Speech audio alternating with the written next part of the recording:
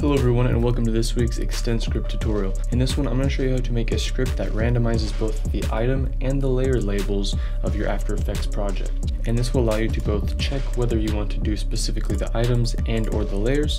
And once we have a comp selected and some items in our project, we can click on random and it's then going to each time randomize all of the label colors, as you can see inside of our comp, and we can also randomize everything inside of the project panel or the items. And also, if you guys are using Brave browser by chance instead of Google Chrome or Firefox, you can now donate basic attention token if you want to help support the channel. I have been verified, so you can donate as much as you'd like. So this is going to be a fairly simple script, but the main purpose of today is to go over how to change the labels of things as well as randomize them, and you can extrapolate on this to either group them in different types of layers and have different colors for each type, or however you want to.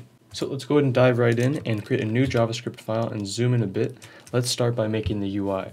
So we need to have this box here, our main window, a group for these checkboxes, and a button to initiate all of the things.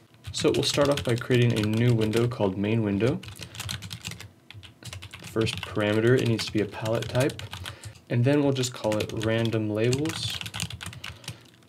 And then we'll also set it to be undefined in terms of size and position. And then for our main window, we're going to take the orientation and set it to column, so all of the groups we set inside of it will go from top to bottom. And then we need to create two groups. So I'll just say group 1 is equal to our main window. We'll add a group, and we'll just call it group 1. And we're also going to set the orientation of group 1 to go from left to right. So we'll say orientation is equal to row. And then I can just copy my group 1 here and change 1 to 2. And I don't need to set the orientation of this because we're just going to put a single button. But if you wanted to put multiple things in it going from left to right, you can use, of course, row. Alright, so now we need to populate the first group with our checkboxes. So I'll create a variable called items checkbox. We'll set this equal to our group 1. We'll create a checkbox, undefined size and position, and we'll just say items. And then by default, you can choose whether you want it to be selected or not. So I'm going to go ahead and say items checkbox.value. And we need to set to either true or false. If it's true, it will be checked by default, and if it's false, it will not be. Then we can just go ahead and copy and paste this and change items here to layers. And then just update it down here and change the text that says items to layers. And then lastly, we can go ahead and create this randomize button. So inside of group 2, I'm going to create a variable called button and set this to group2.add. We're going to add a button with undefined size, and we'll just say randomize. Now we can go ahead and preview this by calling our main window, centering it, and then also we can show it as well. So now when I make sure I'm connected to After Effects and I run it, we have the same UI, and now we just need to put in the functionality of whether we're going to randomize the label for the items or the layers, and also the button on click to initiate everything. Inside of the scripting guide, if you type in .label, depending on which scripting guide you're using, you may only see one result, and that is to change the item label. But this is the CS6 guide, which is obviously quite old at this point. It is possible, of course, to do layers as well. And there is a bit of a trick in that sometimes it doesn't change the layer labels, so we're going to have a little workaround to get around that. It should be noted also, in regards to it not showing that you can change the label to layers inside of this guide, if you type in .selected, you can see that you can get the selected and set the selected items as well. But if you look for if you can change the layers to be selected, it's also not in the guide. So anytime you're not sure if something's supported, just try coding it or look into the newest scripting guide. Alright, so to initiate the functions, we need to grab our button and say onClick is equal to a function. And inside of here, we're going to check if the items checkbox is true and if the layers checkbox is true. So I'll create an if statement, and we're going to check if our items checkbox.value is equal to true. And we're going to use two equals to check the equivalency, because if we set one equals, it's going to set the value instead.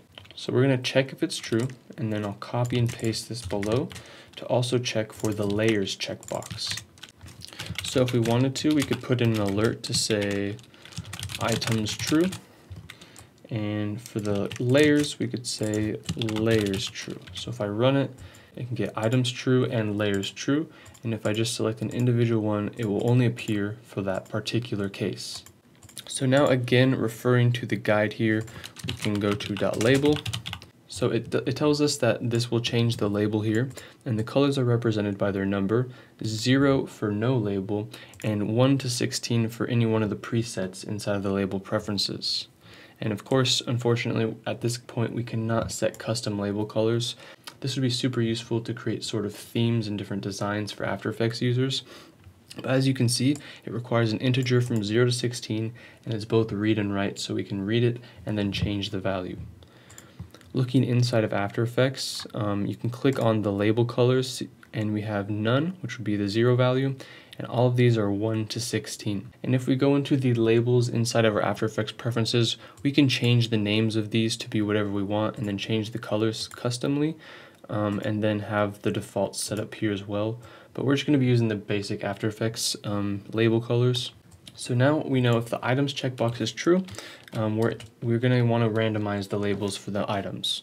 So what I'm going to do is call a function called randomize item labels.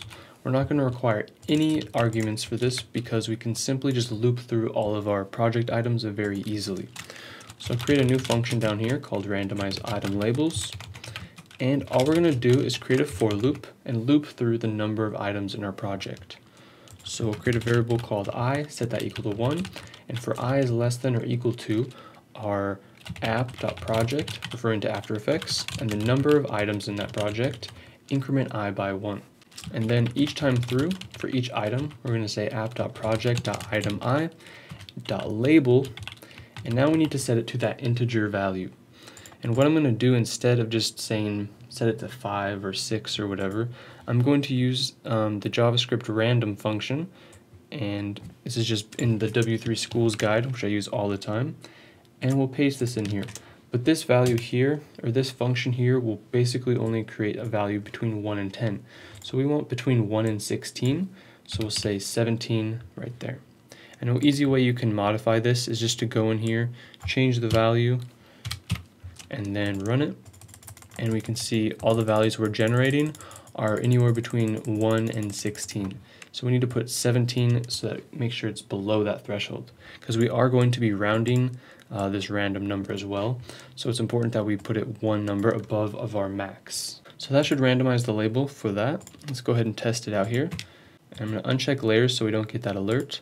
And every time I click it, you can see it's changing the label of our items, as well as updating them down here if the compositions are open in our project. So that's good. Now we just have to do the same thing for our layers. So inside of the layers checkbox is equal to true. I'm going to say randomize layer labels. And for this, we're actually going to check if they have a composition selected. So the way we do this is say if app.project.activeItem is equal to null. That's one possible case, meaning that they don't have a composition selected. The other is I'm going to invert the logic of this and say app.project.activeItem is an instance of a comp item. And that just means, is this not a comp item? Because they could have a folder selected, but we can't go inside of the folder to get our layers, obviously. So if that's the case, if it's null, or if they don't have a composition selected, we're going to tell them to please select a composition. And then we'll return false to basically get out of this whole bit of code. Else, then we want to randomize our layer labels. And we're going to give it an argument, which is our active item. We just checked if the active item was active and that it's a composition. So if it is, then we're going to go ahead and go into our randomize layer labels function and give it our active item, which is a composition. So I'll create this function down here, and the argument is just going to be called comp.